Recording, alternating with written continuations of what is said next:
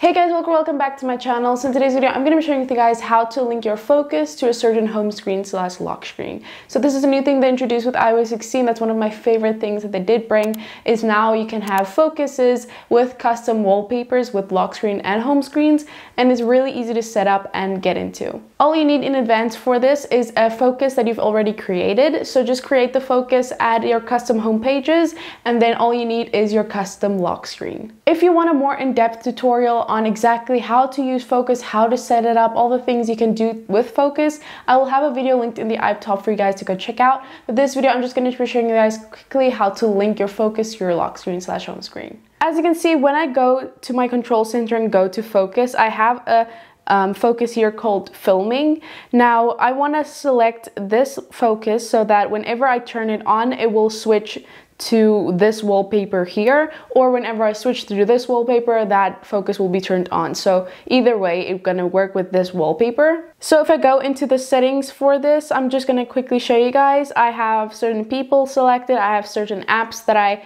limited, and then also for custom home screens, I made this custom home screen for filming. Now again, the other video that I recommend you guys watch goes into depth about exactly how to set up your focus to have custom home screens and all that stuff.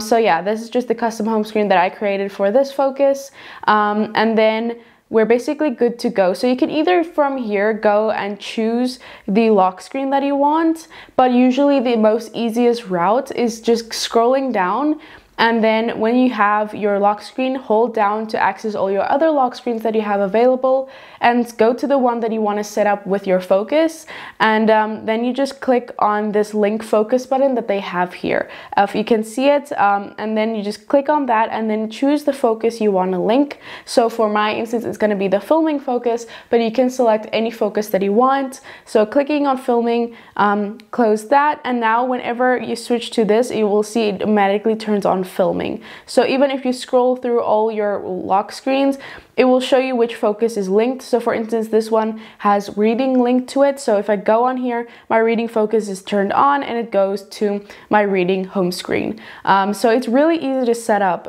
You just click on the link focus button, have it linked, and then you're basically good to go. Now, whatever home screen you've set up and lock screen you've set up will now be what is set up when you turn on your filming focus. So your wallpaper will change and your lock screen will change, which is really cool and fun. It just adds a lot more to focus and makes it even more custom. So yeah, that is really all there is to it. Like I said, you can either do it in settings here from your filming focus, or you can just swipe down to your lock screen and set it up like that. And it's just really convenient to do.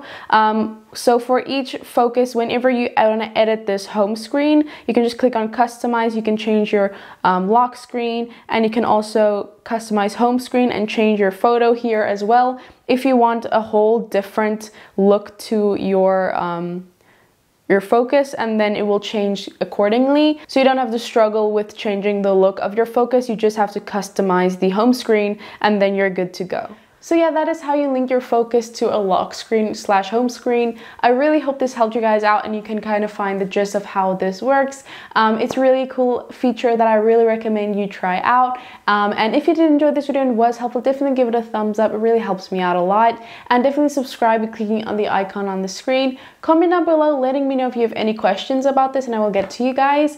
And click on the playlist to see all of my other iOS 16 related videos, and click on the video to see my previously uploaded video. I'll see you guys next time. Bye!